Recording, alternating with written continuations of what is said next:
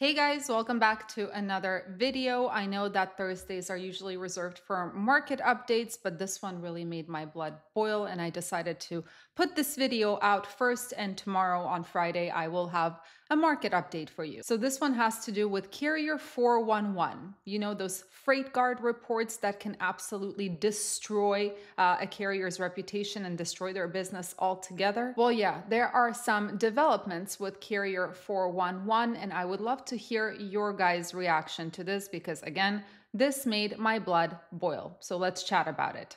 Ready? Let's go.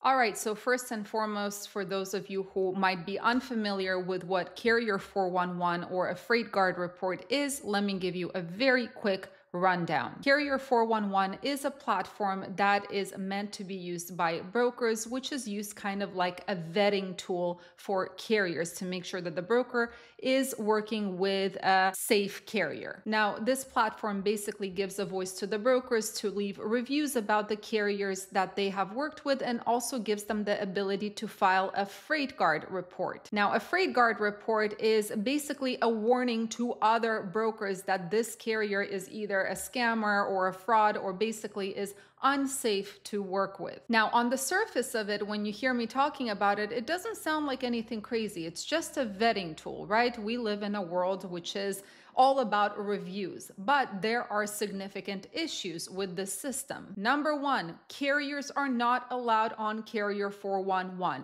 If a carrier receives a FreightGuard and tries to call Carrier411, that number is going to be blocked. You will not be able to talk to anybody at Carrier411. Number two, brokers that leave reviews are not vetted for truthfulness when it comes to those reviews. And as Overdrive states, and I quote, Carrier411 enjoys protections under Section 230 of the Communications Decency Act of 1996, which protects online platforms from liability against users' content. So basically, a broker can post a review that is a complete lie about a carrier, and the carrier has no way to remove it except for calling the broker and begging them to take that review down. Number three, many brokers, a majority of brokers, use Carrier411 to vet their carriers, which means that regardless of whether a review is truthful or not, these carriers are losing business because other brokers are reading these reviews without vetting it for truthfulness and basically not giving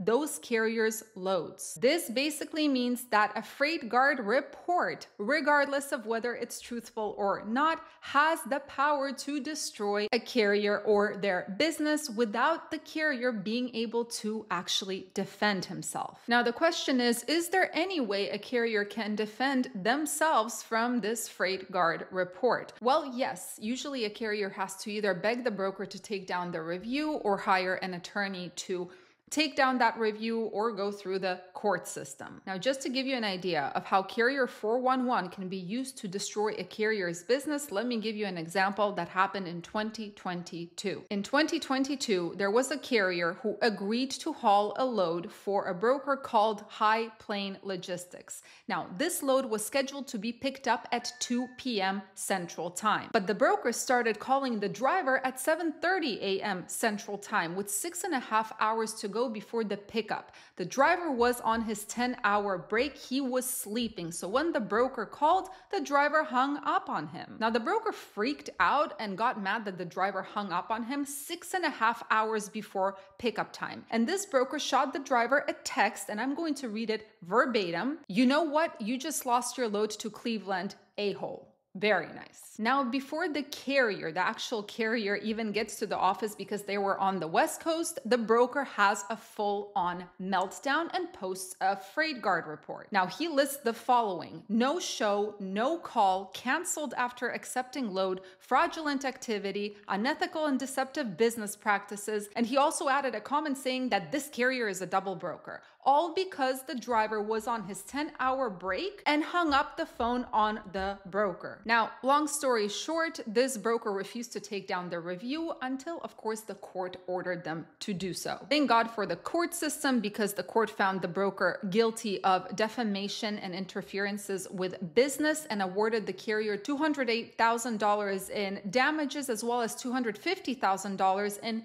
punitive damages. Now, apparently the broker didn't even defend himself in court. They just kind of said, yeah, the carrier is right in this case. But just think about the amount of time it took to get to the courts, right? And the amount of time wasted, the amount of business lost, all because a broker lied on the review. And this gets me to my next point. As of October, there are new developments in Carrier411.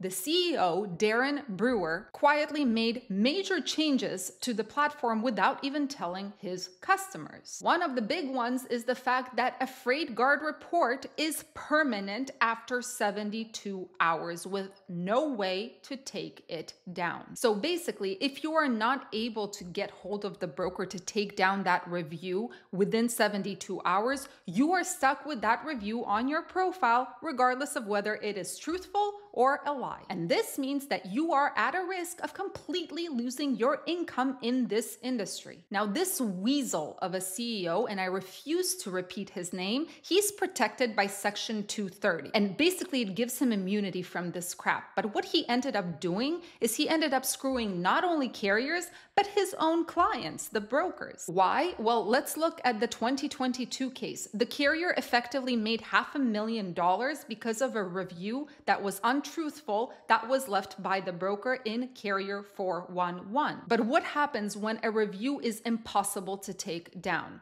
Now, one attorney says, and I quote, essentially there would be no way to stop the bleeding in the case of punitive damages. And he continues to say, I have advised all my broker clients to reevaluate submitting FreightGuard using Carrier411 in light of the changes on the platform.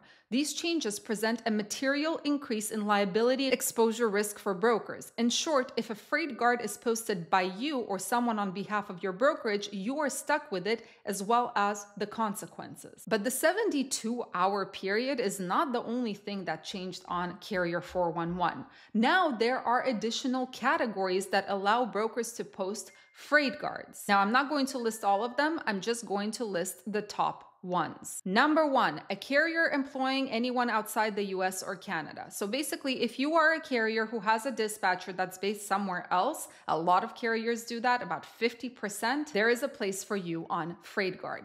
Number two, which you guys are gonna like, if you file a claim against the broker for non-payment, guess what? The broker can file a FreightGuard against you. Number three, and this one is just amazing. If you retaliate against the broker for putting a FreightGuard on you and your company, there's going to be another FreightGuard report against you. Number four, if you refuse to track or stopped tracking FreightGuard. And number five, if God forbid you are demanding additional payment, and I'm going to quote this from Carrier411 right now, it may include demanding unexpected fees, claiming unwarranted detention or charges, or TONU, alleging the load was heavier or larger than specified, which happens constantly, or any other demands for additional payment. If that happens, FreightGuard. If you haven't been able to tell yet, my blood definitely is boiling and I'm having a hard time expressing myself in a professional way. Now, in terms of a vetting tool, I have nothing against a vetting tool. Businesses use it, it's fine. But when it's a vetting tool that doesn't give both parties a voice, doesn't check for misinformation, and makes reviews permanent, which could destroy someone else's business for no reason, yeah, that is a different ballgame. What do you guys think? I'm really curious to hear your opinions. Anyway, thank you so much for joining and watching today. Tomorrow I'll have a market update for you guys. But yeah, this one it pissed me off. Hoping you have a fantastic rest of your week. Happy Thursday, and I will see you tomorrow.